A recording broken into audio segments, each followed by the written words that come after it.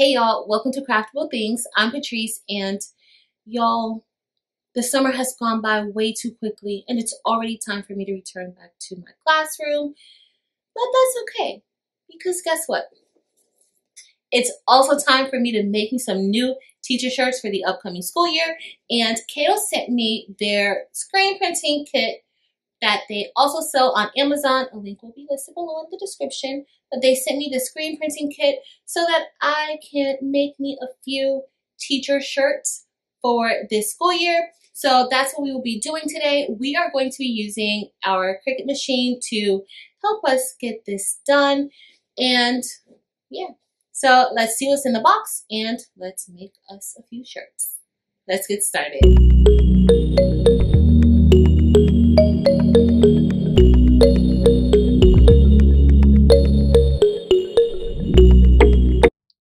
Now we're going to check out the content of this kit.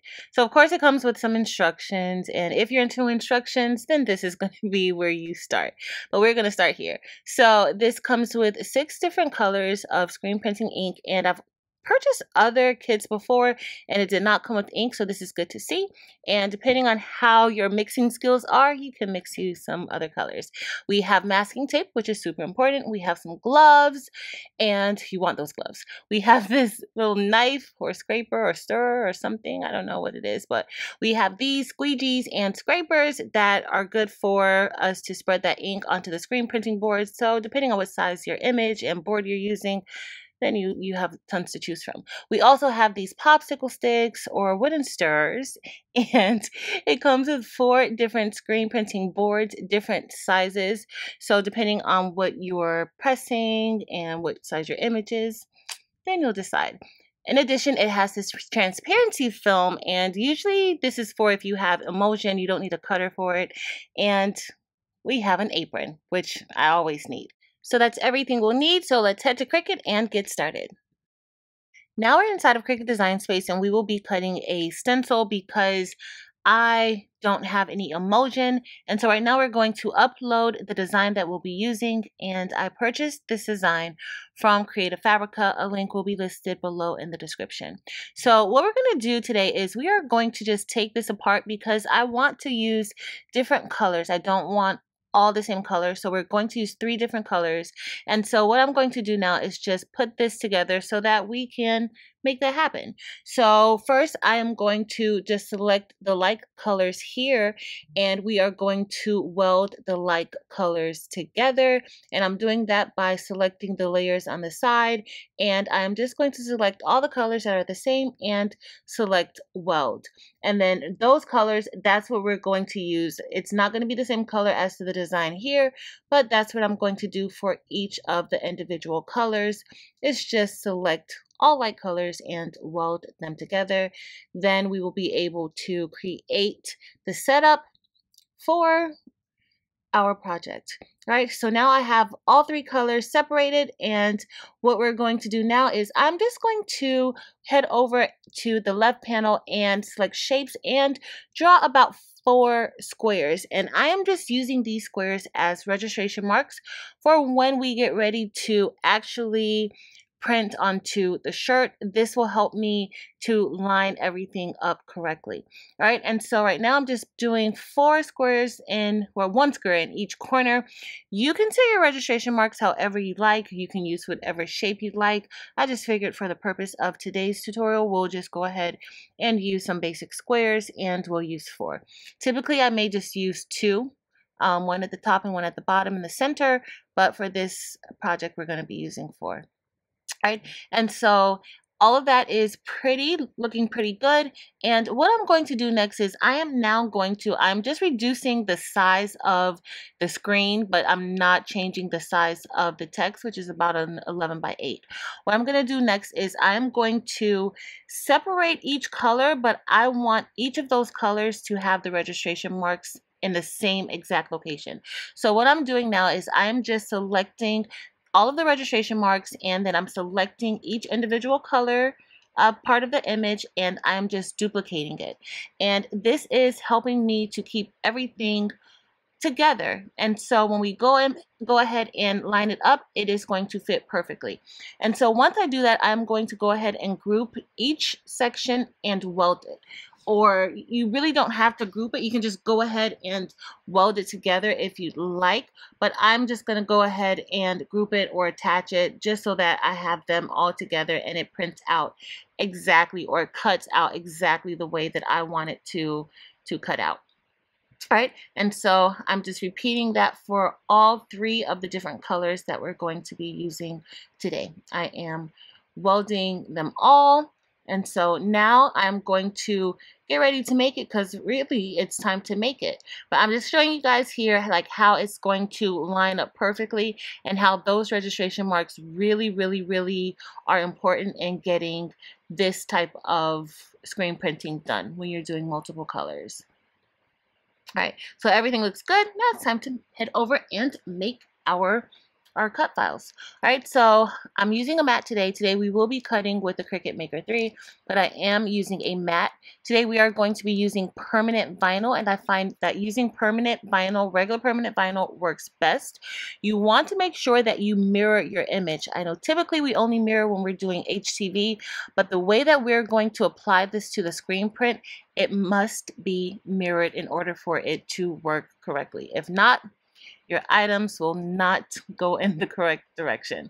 All right, so I'm going right now and I'm mirroring all of the different boards that we're going to be using, and now I'm just going to select the machine that we're going to use.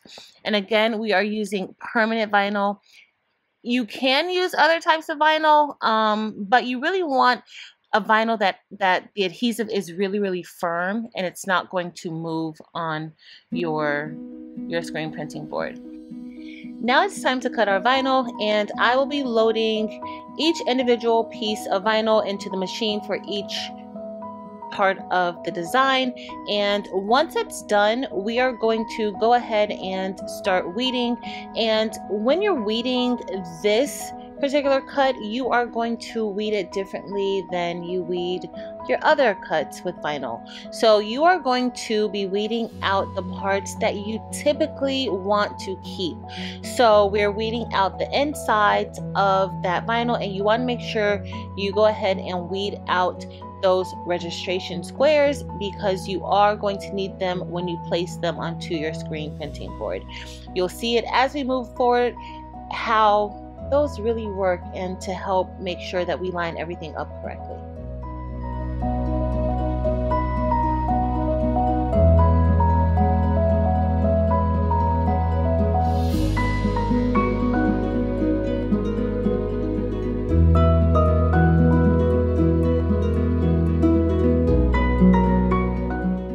Now we're done weeding, and it's now time for us to apply the transfer tape so that we can place this onto the screen printing board.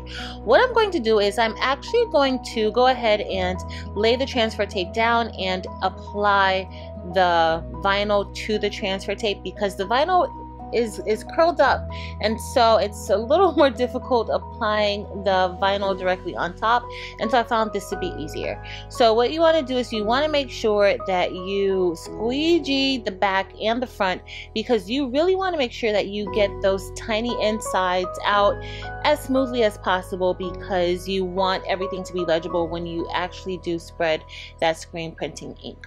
Alright, so now it's time for us to take away the backing, and I am going to do it a little slowly. I know it looks like I'm doing it kind of fast because I sped the video up, but I'm actually doing it very slowly to make sure everything stays in place, that nothing lifts up, because we don't want that. Alright, so now I'm going to flip the screen printing kit or the screen printing board on the back side, and we're going to place the vinyl on the back of the screen printing board. Alright, and so you just want to go ahead, make sure that you get it on there really well, and I am using the scraper to do that. I am scraping both sides because you really want it to stick. You don't want anything lifting up. And so now I'm going to go ahead and remove the transfer tape, and I'm still doing doing it very softly because that adhesive really hasn't had that much time to really gel with the mesh on the back of the screen printing board. And so I'm just making sure everything stays down. I find it's better to use my hands than a weeding tool because I don't want to jab inside of that mesh. And so I'm able to still do the same thing that I would typically do with my weeder with my fingers. So you want to go ahead and just remove it very, very slowly. And everything came off really, really good. I'm very happy with that.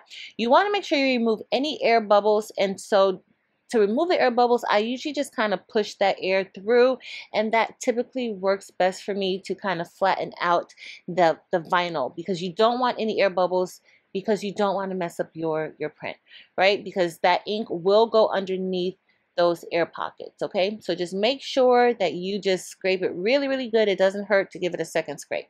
All right, so everything is set for this board, and I'm going to be doing this for all of the parts of the images so that you guys know I'm only showing teacher, but I'm doing it for all of the other parts of the image. Right now we need our masking tape.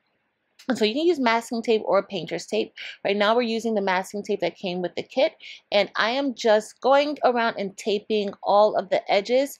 And the reason why you're doing that is because when you start to spread that ink, you don't want any of that ink to go through any parts of the mesh that it should not, okay? And so those areas are exposed. And so I am just applying masking tape to cover the entire board. So you don't want any of that mesh exposed. So I usually just go ahead and tape all the way to the end of the board just to avoid any problems, okay? Make sure that you don't cover up any of your image that you weeded away, but you want to make sure that all of the mesh is covered, all of the mesh around your image is covered. So right now everything is looking good, and I'm just going to go ahead and finish the rest of the boards.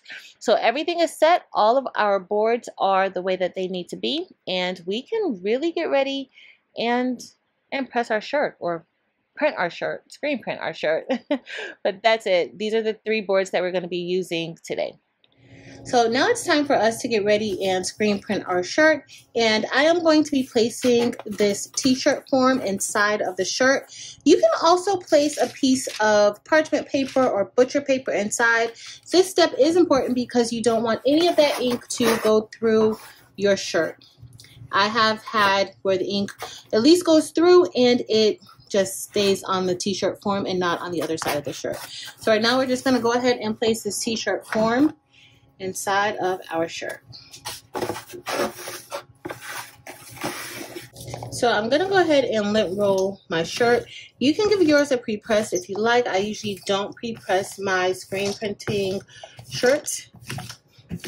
So now we're going to get ready to put on some gloves, and I also have on the apron that came with the kit so that I don't get any ink onto my clothes. For today's project, we are going to be using the 3 screens that we've already placed the stencil on, and we are going to start with the word teacher. And I'm starting with this one because I can kind of see exactly where I want it to be, so it's going to help me with placement. In order for us to see exactly where we need to place the other stencils, I am going to place a piece of the masking tape underneath the registration squares. Now you can use painter's tape if you'd like, if you don't want to use the masking tape, but you want to make sure that your registration squares are on top of a piece of the masking. With the painter's tape, you'll probably be able to see it a lot better, but with the kit you get a nice roll of masking tape, so that also works just as well. I'm just going to go ahead and place this under, and that is on top. We're going to place this right there also, and we are sticking it to the shirt, so you want to make sure that it's sticking to the shirt, not to your screen. Alright, so with the blue painter's tape, it would definitely help a lot more, but it's all good. So now we're going to get ready and start using our ink that came with our kit. And so for today, we are going to use some bright primary colors. Now, if you want to get other shades of colors, like if you want a pink or purple, all you have to do is mix these paints to get the color that you want. But I would suggest mixing enough so that you can use it for the entire project. That way your color isn't off. So our first color is going to be the red, and you want to make sure you stir your screen print ink so that you have a nice smooth consistency. All right, so it's nice and stirred. And so what we're gonna do is we're just gonna go and we're gonna place a little bit of this ink across the top.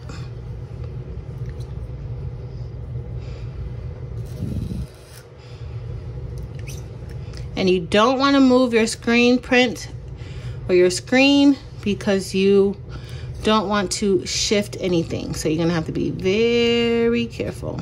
And so I'm making sure that I put enough at the top because it's going to have to come all the way down. So we're gonna go ahead and just put a little bit more.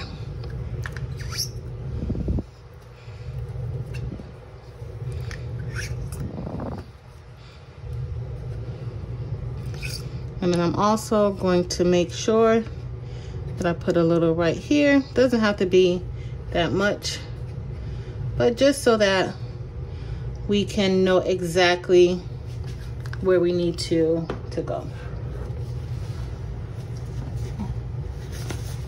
So next we're gonna get our scraper, and then I am going to, y'all, let me put my clothes back on.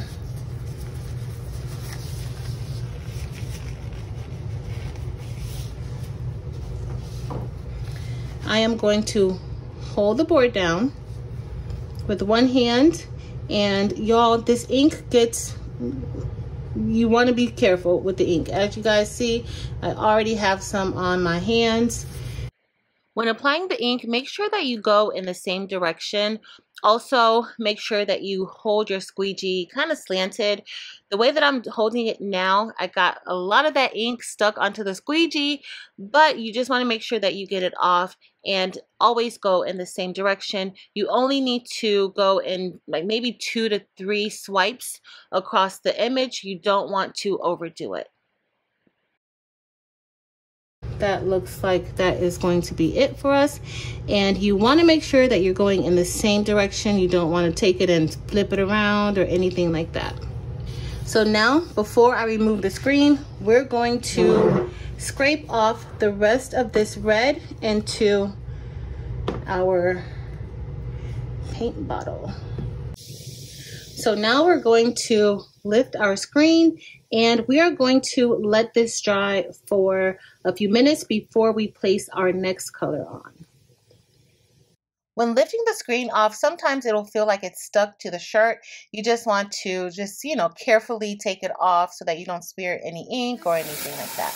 Now I am cleaning off my screen with some warm water, and it helps if you have a spray nozzle. I'm just going ahead and cleaning this off. I don't want to remove the vinyl because I want to reuse this board eventually, and you guys will see where I'm going to have to reuse it in a few minutes, but I am just cleaning it off so that I can reuse it, and in case I want to use a different color. And the warm water works perfectly, and I am just going to lightly remove that ink with my hands. And then you want to flip it over and also clean the back off as well.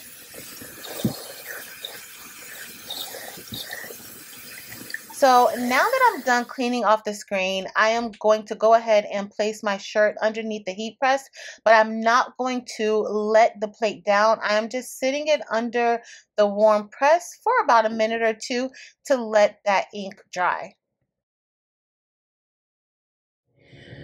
All right, y'all, so now we're from under the press, and I'm just touching it to make sure it's dry, and it is dry. There is no ink coming off of our shirt, so it is safe for us to press the next color. So I kept it underneath the heat press for about a minute. If you prefer to not use the heat press, you don't have to use the heat press. Just make sure that that ink is dried.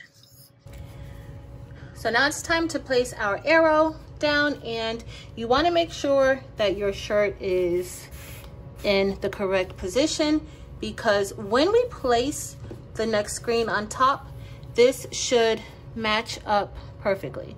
And so you will see where those arrows are, and you can just go ahead and start shifting your design as you should.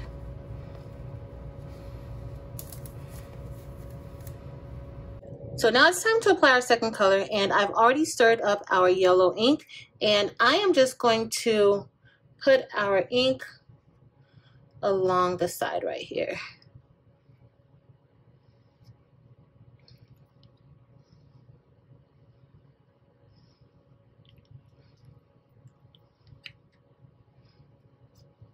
And I'm not really worried about the registration marks on this print because we have the ones from the red. So I just need to make sure that it is lined up correctly. So now I'm just going to push this down, and then we are going to start from this end, and we are going to slide it over.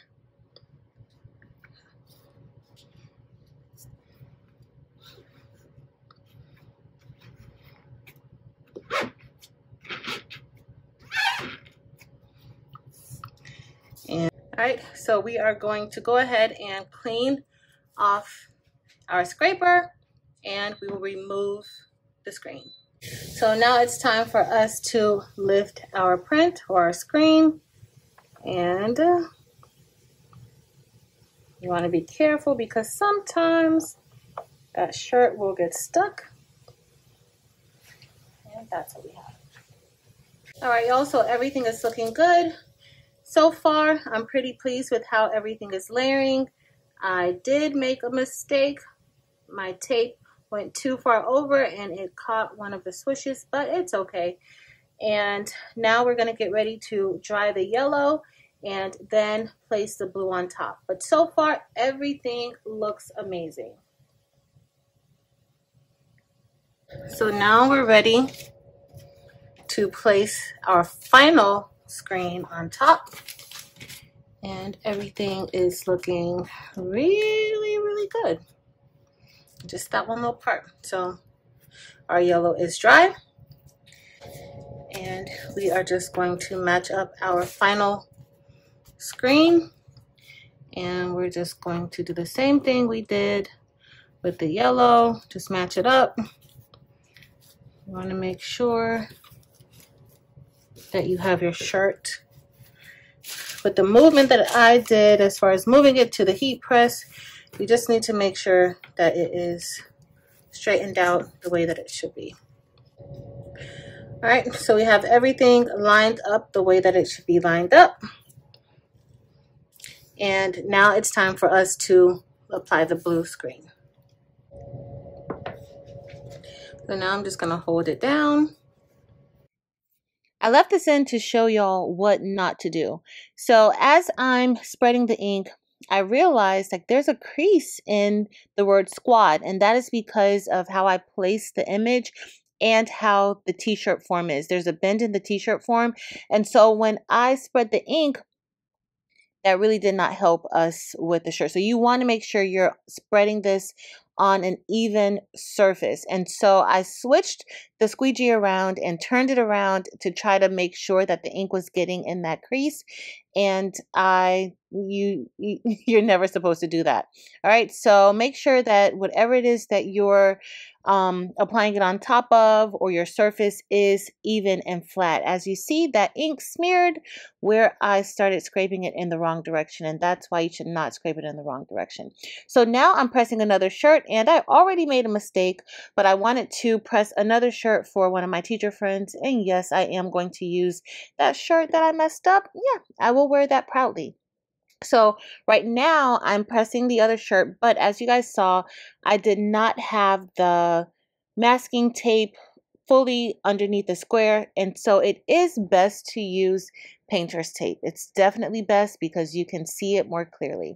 So now we're just going to go ahead and continue making this shirt, and this shirt actually turned out beautifully. I made sure at least that none of the masking was covering any part of the design, and so I'm very pleased with that. And as you see, you don't need to scrape it that many times. I just went across that arrow 2 or 3 times. All right, and so for the next part, I got to be careful where that bend is. And so what I'm going to do is I'm just going to slide this down a bit because I don't want that bend to affect this shirt.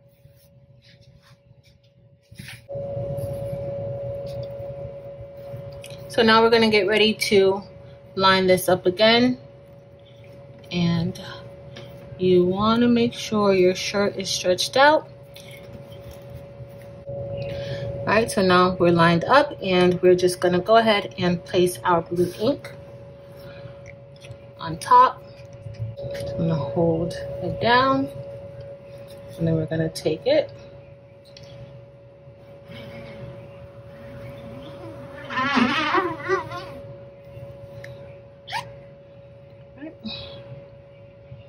I'm gonna take it and go over one more time.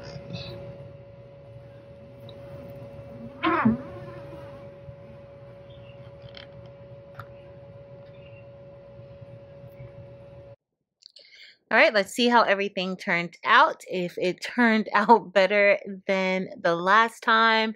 And I am just lifting this off and being very careful because it is sticking to the shirt, and actually this looks a lot better. So I'm very happy. I'm very pleased with this, and I'm just going to go ahead and start removing that masking tape. But I would definitely recommend just using painter's tape. As y'all see, that one little part up there, yep, that paint got away from me. But everything's looking good, and I'm going to have to cure this shirt, but I do want to show y'all the t-shirt forms. Look at that ink. That blue ink went through. The red didn't go through, or the yellow, but that blue certainly went through. And now I'm just removing the masking tape from the other shirt. I've already cured the other shirt, and so now it's time for us to cure the second one. But y'all, I'm loving this and so happy that my teacher friend and I are going to be teacher twinsies. And so now we're going to get ready to cure our screen print, and we are using the Htvront auto press today, and we will be pressing this at 320 degrees for 40 seconds. We're going to do this to both shirts so that this ink is cured.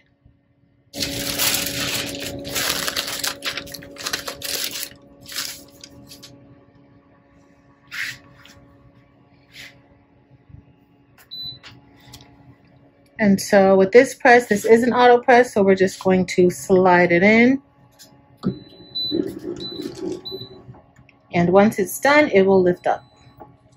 All right, y'all. So here is my shirt that we made with screen printing, and I love how it came out. I also have that one that I'm going to be sharing with my teaching buddy, and I'm sure that she's going to love it because why have a teacher squad and it's just one person wearing the shirt?